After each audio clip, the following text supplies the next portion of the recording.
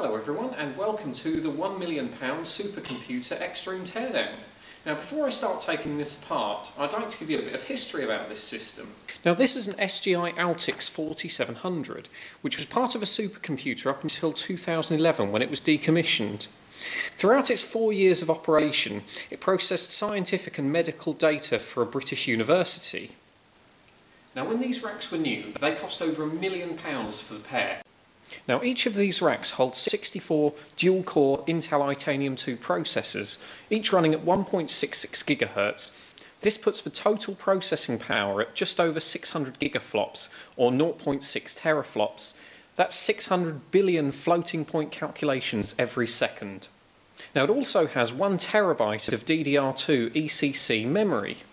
It weighs just under a tonne and consumes just over 41 kilowatts at full load, which is the equivalent of powering around 450 LED TVs or around 4,000 iPads. Now each of the 128 processors cost £1,575 when they were new. That's over £200,000 just spent on the processors. And one final trivial fact. The 128 processors in this system contain over 217,600,000,000 transistors.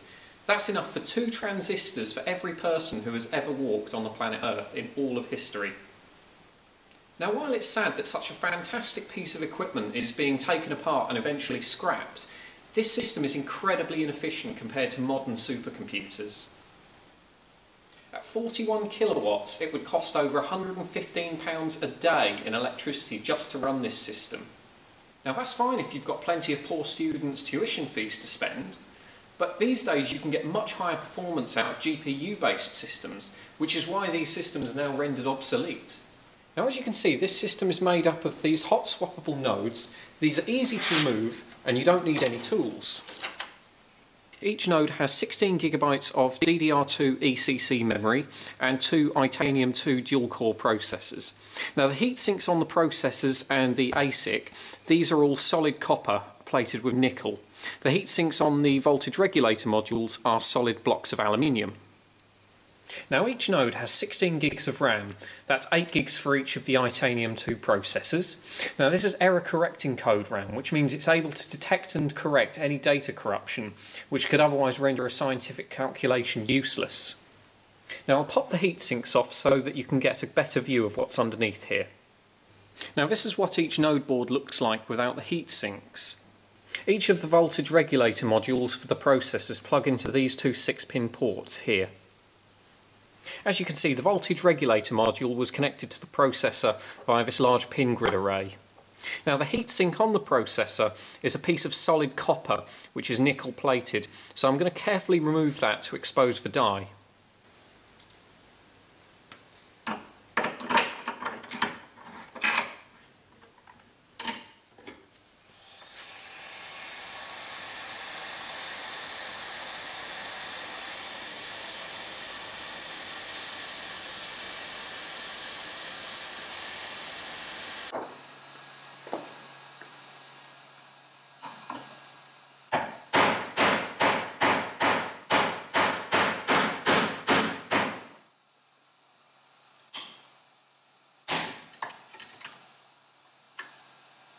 Well, now that I've removed the heat spreader, you can see the silicon die in this chip is absolutely huge. It's about 1.5 inches long by about 1 inch high.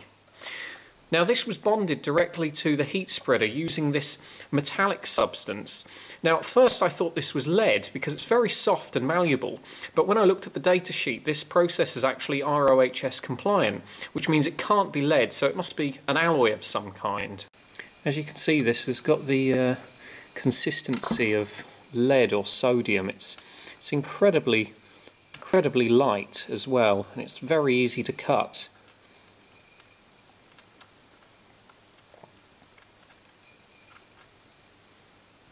Now there's a few components surrounding the die. As you can see, we've got a lot of tantalum capacitors on here, and we've got some on the other side there as well. These link directly into the voltage regulator module which connected on here. Now on this side we've also got an analog devices chip. This is a temperature sensor, and we've also got a couple of Atmel EEPROMs here. And unlike other CPUs from around 2007, the Itanium 2 doesn't use a land grid array, but instead used the traditional pin grid array to connect into the motherboard. And just to show that I don't get it right every time, here's a processor which I tried to remove the heat spreader from, but I didn't leave it to heat up for long enough, which meant that when I took the heat spreader off, it took half the die with it. This is an incredibly thick board. It weighs over 1 kilogram on its own without any of the heat sinks or the processors. You can see there must be at least 20 layers there. It's heavily gold plated all around the edges and on the back as well. All the vias, all the pads, everything, it's all gold plated. Now there's nothing on the back apart from a lot of passive components, and there's an Altera Max 2 FPGA, there's a bit of flash memory there as well. But apart from that, there's nothing really on the back there. The main chipset is a custom ASIC known as the S-Hub. It's designed by SGI and manufactured by IBM.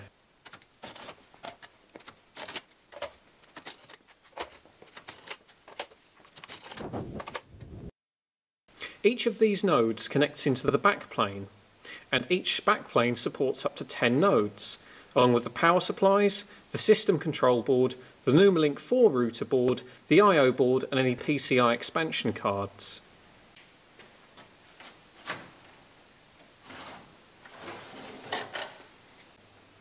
Now this is the I/O board, which contains the USB ports, the network interface, the PCI-X slots, and also the DVD drive and hard drives would connect in via this connector here. Now this also has a custom ASIC on here, but this one's marked TIO 1.1, again manufactured by IBM, designed by SGI. Now up here we have a silicon image fibre channel controller. Next to that we've got a USB 2 controller chip there. Down here we have a dual gigabit Ethernet controller, and there's also an LSI logic chip there, which seems to have a built-in ARM processor as well. And there's a badly damaged capacitor there. Now the two hard drives which were connected to the I/O board are these Seagate Cheetah 15.4K RPM drives. They're 146 gigs each, and they seem to have SGI firmware on there as well.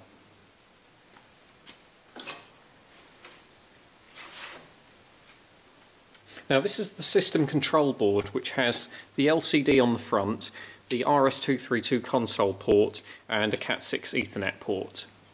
This board is much smaller than the others because it just provides a basic user interface on the status of the system, and it allows for it to be turned on and off, along with an RS-232 console port for diagnostics and configuration. Now all of this is handled in the Altera Max 2 FPGA. There's also a network controller IC, a bit of flash memory and some RAM.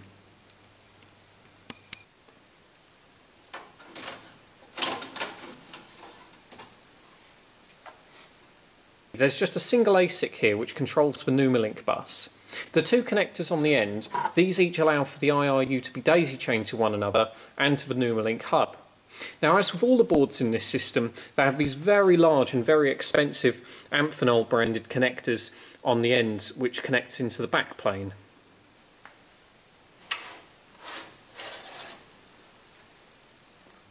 This is a very nicely laid out power supply. There's very little wasted space, and also the design allows for the maximum airflow from the front to the back. These are the NumaLink cables which connect each IRU and each node to one another, and then eventually these all connect up into the hub, which is on top of the unit. Each of these are colour coded to indicate the length.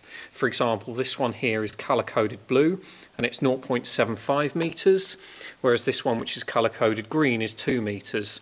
There's also some 3 meter cables which are yellow, and they go from the bottom IRUs up to the top where the hub is. Each of these connectors are incredibly well made.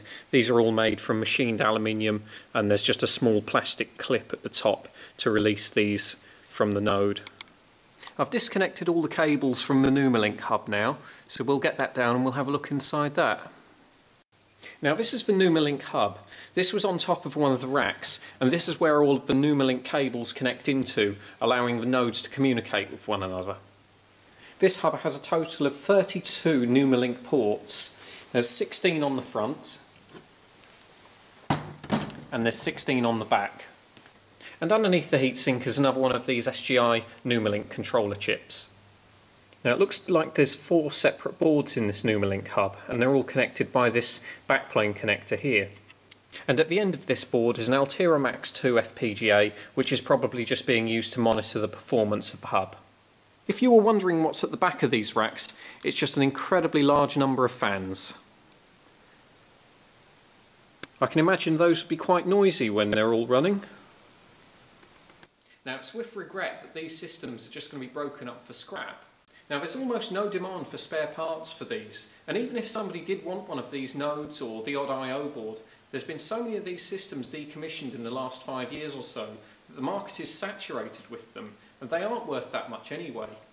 For this reason, every part of this system is worth more in scrap than it's worth as a spare part. The heatsinks are pure copper, the boards are covered with gold, and there's a lot of aluminium in it as well. Now even the Itanium 2 processors, which cost an eye-watering £1,575 each when new, rarely sell at all on eBay. Well, thank you for watching. If you like this video, please subscribe to my channel. If there's any questions you've got about this system which I haven't answered in this video, please feel free to leave me a comment and I'll do my best to answer it.